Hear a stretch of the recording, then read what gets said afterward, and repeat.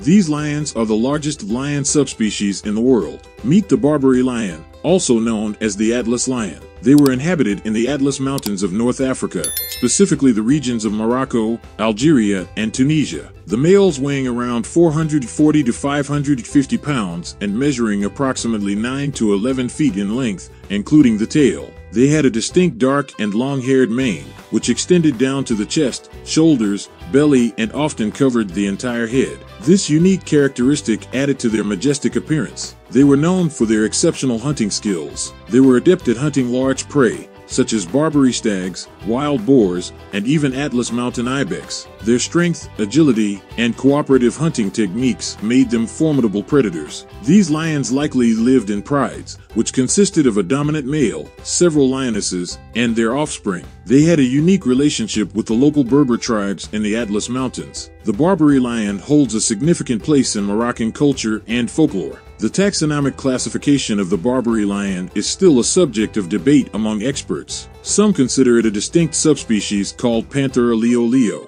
but shockingly the royal Barbary lions are no more and is considered extinct in the wild.